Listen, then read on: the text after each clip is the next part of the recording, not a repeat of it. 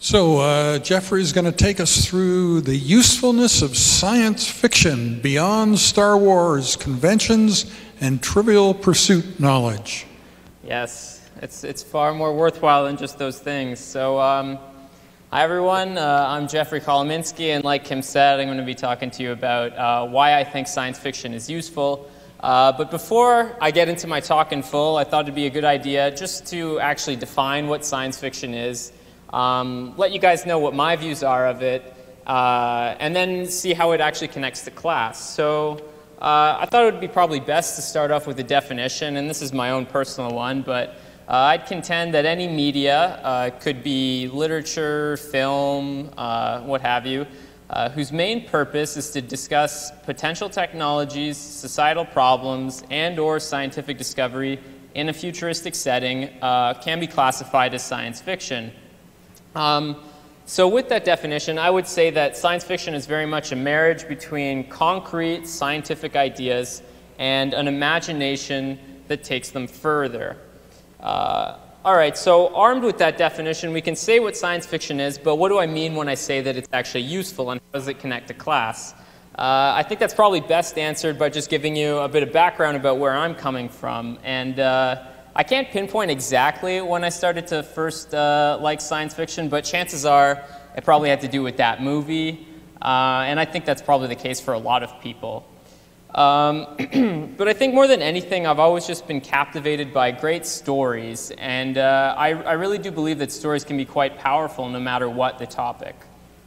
But personally, I think science fiction stories are one of the best ways to go about telling a story, because you get perspectives on technology, the future, science, and I think those are all really important discussions. And those kinds of discussions are probably familiar to everybody in class, because I think that's what we do every time we have a class. We dissect new technology, we hear expert opinions about what their impact could be, and I'd argue that this is exactly the same thing that's occurring in science fiction, and hence it's one of the reasons why I enrolled in the class in the first place. All right, great. So science fiction does some of the same analysis that we do in class, but so what? Why does it matter? At the end of the day, the stories are highly speculative. They may or may not pan out, so why bother giving them any serious consideration? And here's where I want to emphasize their usefulness, because I would say that science fiction stories are much the same as thought experiments carried out by physicists and philosophers, in that you take some sort of initial premise, you flesh it out to the end where you can find its logical conclusion, and then from that point you can actually look around and say, hey, what are the effects of this premise? What does it all mean? So for example, Erwin Schrödinger's famous thought experiment looked at ideas that were current at the time about quantum superposition. And he fleshed those out to a logical conclusion, and he found that there was actually a flaw in the standard interpretation of quantum phenomena. And that was, he illustrated that by just saying that you can't have a cat that's both dead and alive at the same time. It doesn't make any sense. And I would say that in a similar vein, you can take some sort of concept, let's call it transhumanism. One could appreciate that it has the potential for dividing members of society, and I think that's a fair assumption. It's a logical progression of ideas. And then you can take it to a conclusion, and maybe the conclusion is that, in the future, only certain members of society are going to have access to retractable machete elbows, like in the game Deus Ex: Human Revolution, which is an amazing game, and I highly recommend playing it. But really what I just want to show here is that science fiction is a tool, it's a thought experiment, much the same as any of the other sorts of thought experiments that happen in other fields. All right, so I would say that because of this thought process, science fiction has what I've identified as 4 powerful features. The first being is that they can stimulate inquiry about our world, and they can change firmly held opinions. And that's evidenced by a ton of different movies like Space Odyssey, and I'll talk about a bit of those later on. They're able to probe controversial ideas without ethical constraints. They drive scientific progression itself in some cases, and they can also confront current societal issues in a futuristic context. So for the rest of the talk, I'll go through each of these in detail. So first up, how does science fiction promote inquiry? I think one of the things I've noticed about all great sci-fis is that they all have an amazing starting. And so I just edited together a little clip of some of my favorite movies. Hopefully it works out. So this first one is from the movie Akira. Saw that about 2 years ago. And I had no idea what it was about going in. I just downloaded it. Thought it'd be cool. This is just the opening scene.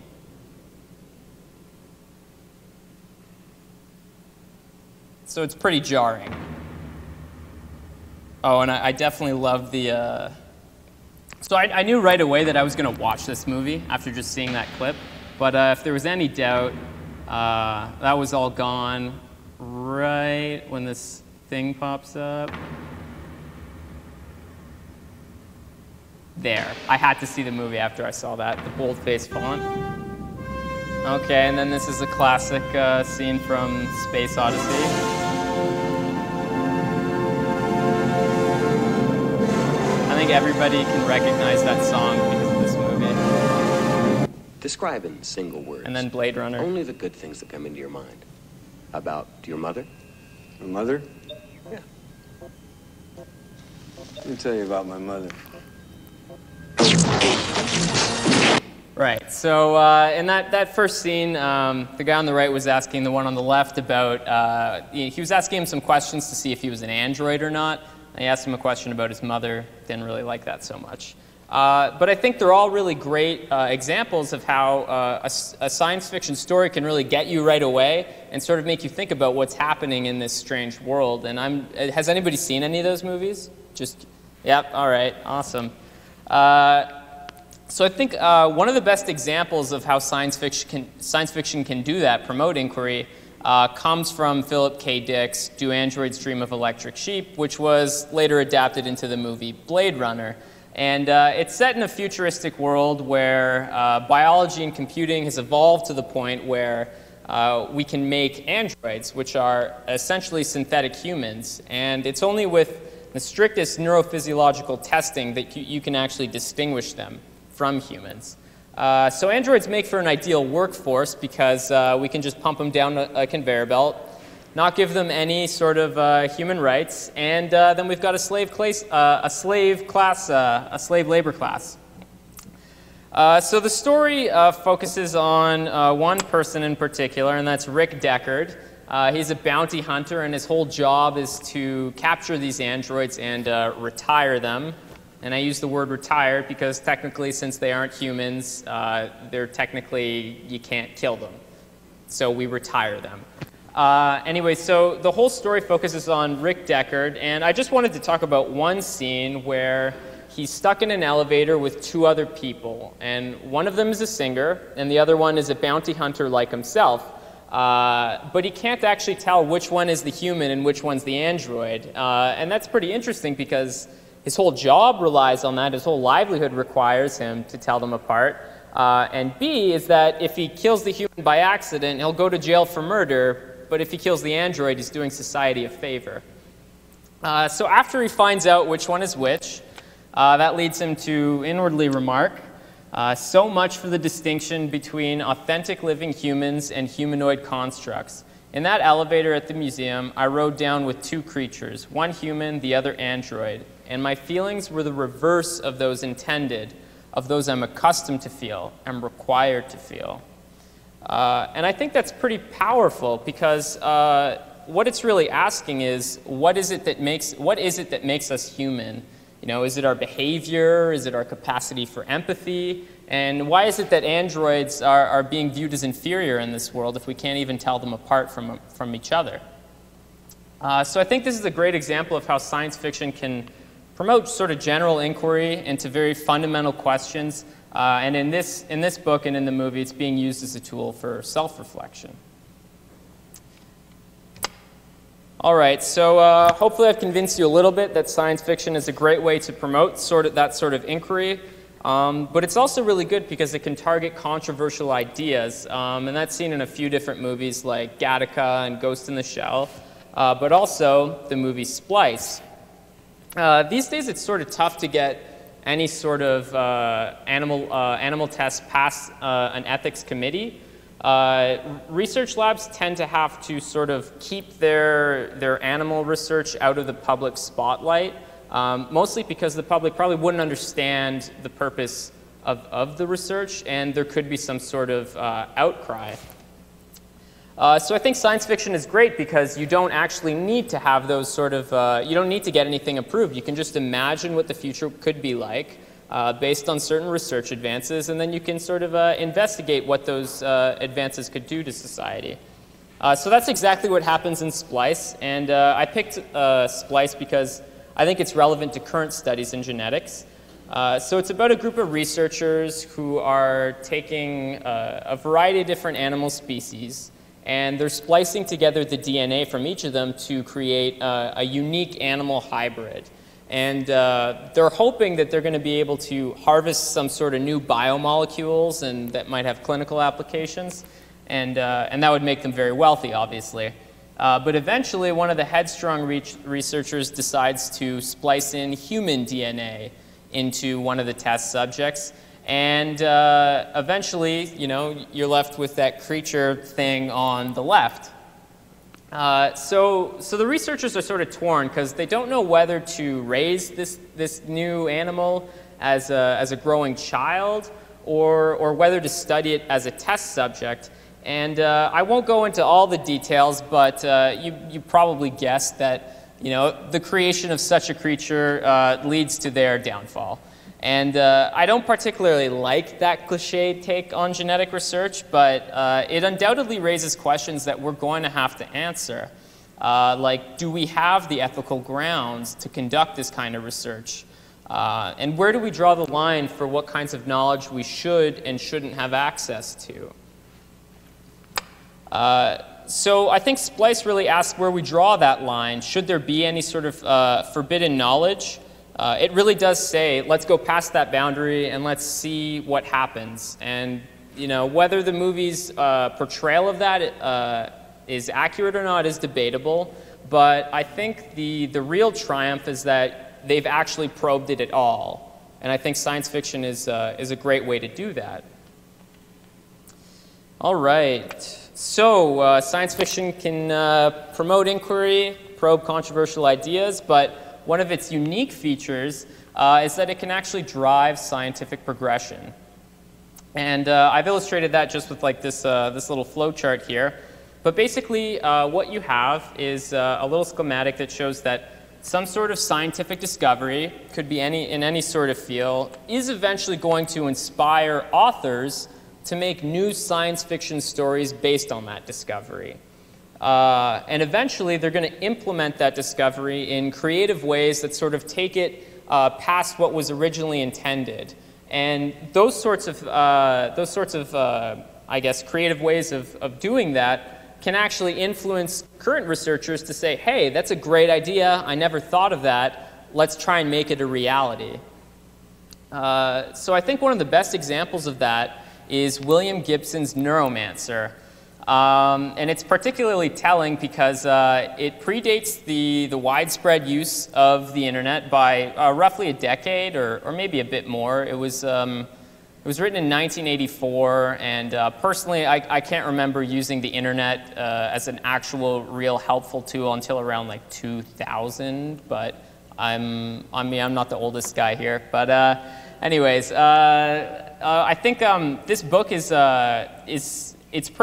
pretty influential whenever you want to discuss the internet, because the language used in it is woven directly into the language that we use to discuss the internet. So it coined terms like cyberspace and surfing the net and the matrix. And even those terms probably seem a little dated at this point. You definitely know what I'm talking about when I mention them. And so I think that the greatest feat of Neuromancer isn't really in the slang used to describe the net, but actually the concept of how the net functions. Because In Neuromancer, characters are able to physically interact with the net through a virtual reality system, which is just the Matrix. And although we don't have it today, what it enables the users to do are some of the things that we can do today, like connecting with other people instantly across the globe, hacking into other computer networks, and also having access to a huge amount of information. So while those concepts, probably in the mid-'80s, seemed really fantastic and crazy, I would say that they probably inspired early web designers to create the internet as we use it today. And you know, everybody's probably done at least 2 of those things today. All right, so now I sort of want to shift gears and talk about how science fiction can discuss the present. It might seem a little counterintuitive that a genre which is so dedicated to the future can actually be looking at the present, but I would say that all great science fiction really just takes a contemporary issue and then places it in a futuristic context. So for example, what does racism mean if we can choose the color of our skin, eyes, and other morphological features? I think that will be a pertinent question in the future, probably not right now, but I just attached that a little cartoonified version of a gene, but we already do have the knowledge about what it is that makes our hair colors dark and what it is that separates us from each other visibly. And I think one of the best ways, or one of the newest ways to look at the present is going to come from video games. I think that they're a great way to tell a story. I think they're going to be the next big way that writers really get involved with telling stories. Because I've noticed that we're seeing more and more games that sort of weave philosophy and science and society together for one sort of cinematic experience. And I think the best game, or at least the best recent game for that, I'd say is the first BioShock game. It's set in this world, and it's that borrows from Ayn Rand's theories of objectivism and laissez-faire economics to construct this city called Rapture, which is based entirely on unrestricted scientific pursuit, unrestricted economic policy. So in essence, it's sort of like an idealized version of our current society, of North American society. And so on the, one thing I should mention, it's a little removed figuratively, obviously, because we do have certain restrictions in place, but it's also removed literally from society because the city's at the bottom of the ocean. And so on the way down, you're treated to an orientation film from this guy. His name's Andrew Ryan, Ayn Rand, Andrew Ryan. And he basically says that his whole idea for the city was that, yes, there's going to be no intrusion from religion or the government. Everybody's going to be free to reap the benefits of what they sow. And so that's a great idea, right? But the results aren't really that pretty. Rapture is a morally bankrupt city. Bloodthirsty scavengers everywhere, preying on the weak, and really the only way to survive is to lose all sense of human decency. And part of the reason for Rapture's downfall was its unregulated scientific research, which, although empowering to its citizens, like this advertisement right here that you sort of see when you walk around the city, this guy can manipulate fire right at his fingertips. That sort of stuff eventually led to misuse, and the image on the right is generally how you use fire in the game. So I would argue that BioShock is a great example of how developers have been able to use science fiction to carry out a thought experiment, and that they took our current system, took it to a logical conclusion, and then I guess the end result was an elegant and powerful critique that said, we can't handle complete freedom. We do need some restrictions in place. So hopefully this talk has shown you that science fiction is more than just imaginative thinking. They're very much thought experiments taken to that, I love that phrase, they're logical endpoints. They stimulate audiences, probe controversial ideas, inspire new research, and they're also able to critique our present-day society. And although it's difficult to predict what the future might be, at least science fiction enables, or it gives us a tool with which to do so, and really lets us envision what we want the future to be. So that concludes my little presentation.